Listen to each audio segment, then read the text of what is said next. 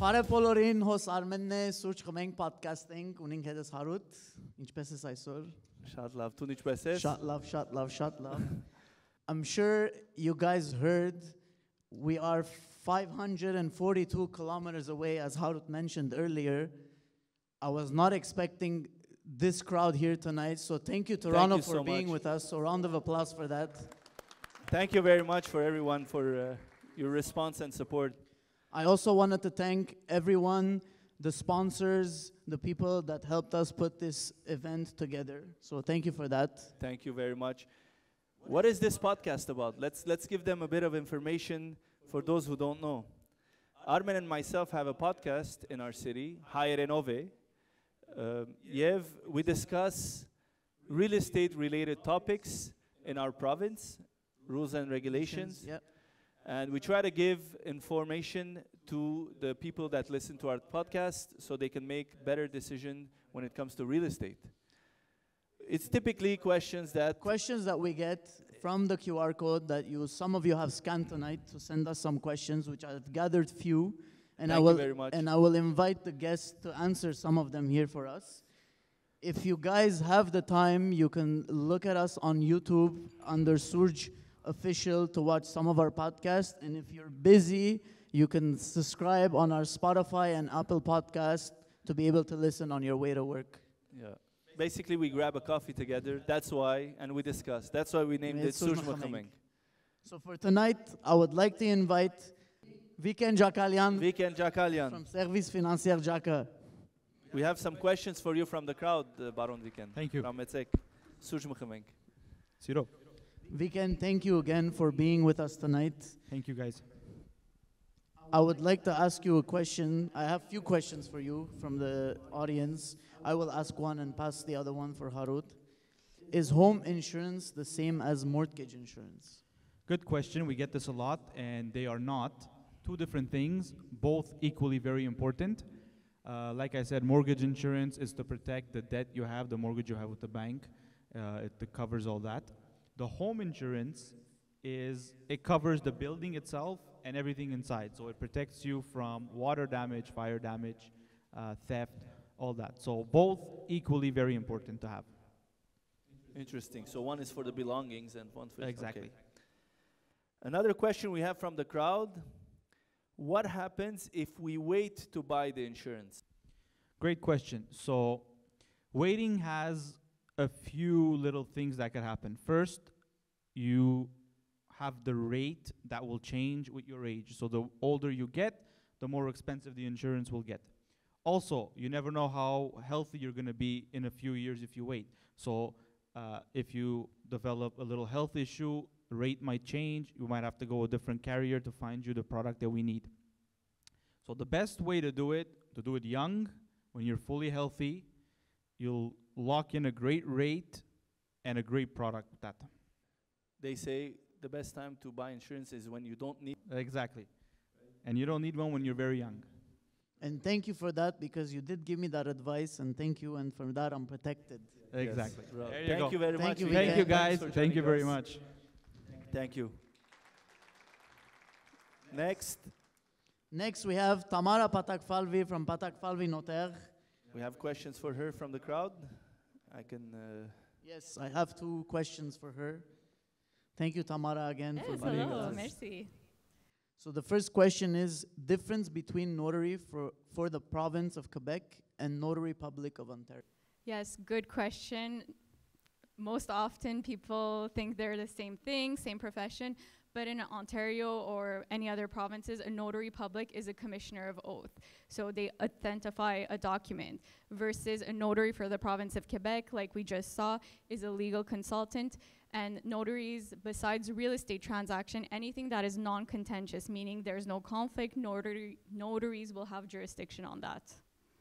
So lawyers in Ontario, each party have their own lawyers, so in order to protect their own interests, right? Yes.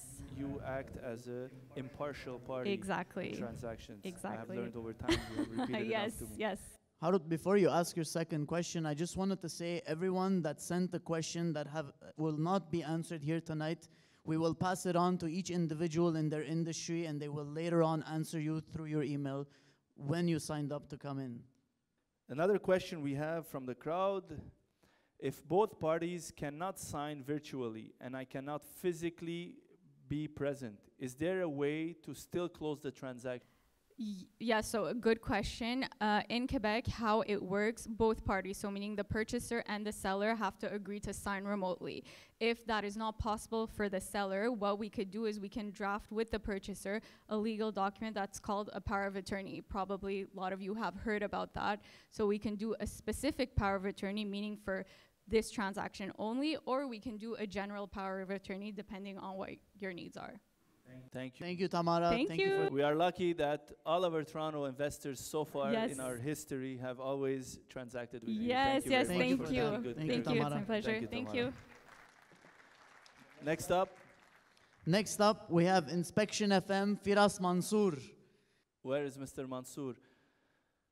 Welcome. Mr. Firas has been serving the Armenian community in our city for over a decade now. True story.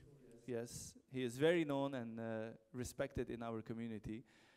You forgot to mention earlier that the team has made 1,000 inspections last year, that you mentioned it, which is substantial, by the way. But you alone have done 365. The birds told me, the little birds told me, 365 home inspections in 1 year. It's one per day. That is a lot of knowledge and experience.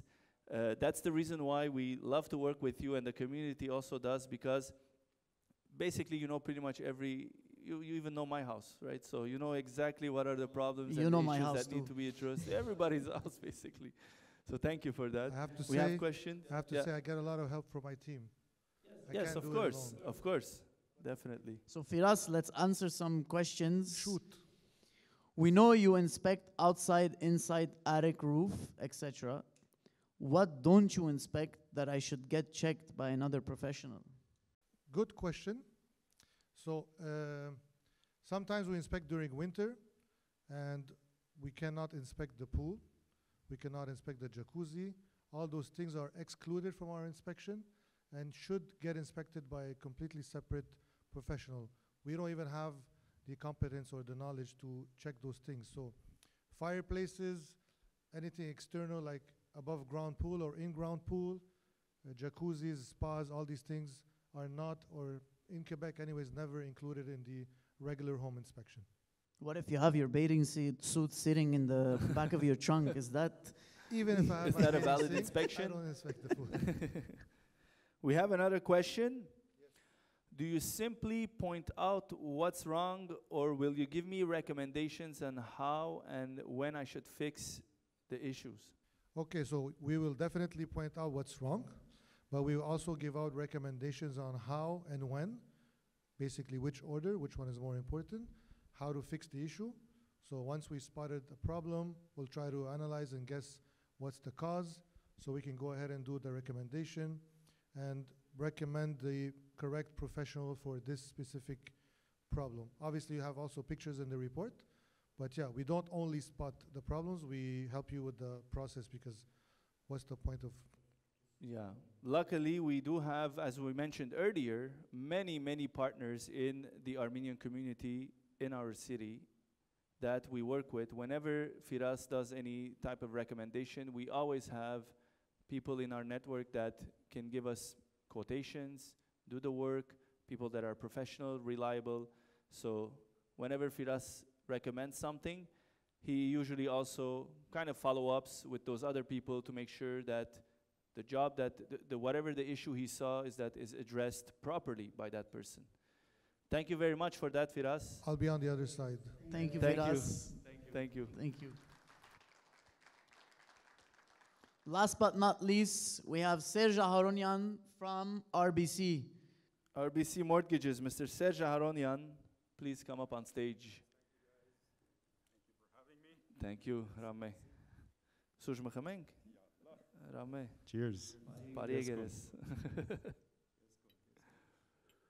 Thanks for coming, guys. Thank you. Thank you so much.